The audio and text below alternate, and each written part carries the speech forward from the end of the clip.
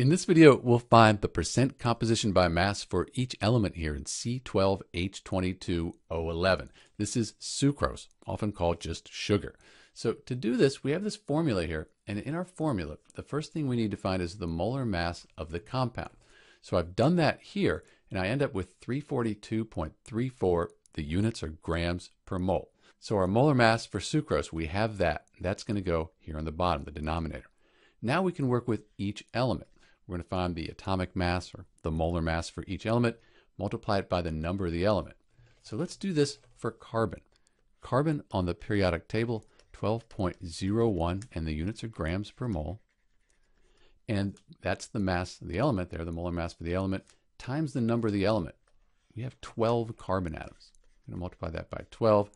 We divide everything by the molar mass of the compound. We just found that.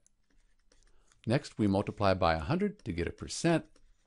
And you'll notice grams per mole on the top and the bottom. Those units, they go away. And we end up with 42.10%.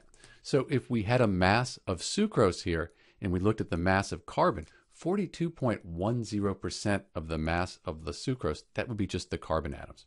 Let's do this for the hydrogen and then oxygen.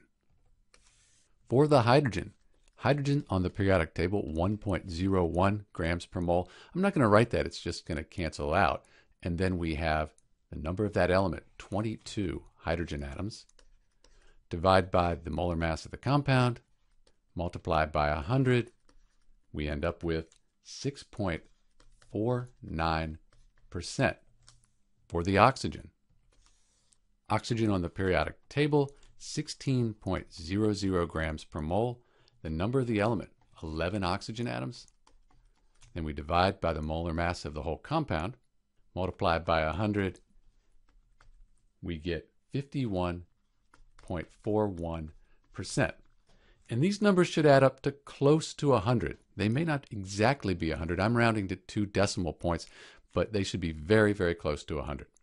This is Dr. B with the percent composition by mass for each element in C12H22O11. This is sucrose, commonly called sugar.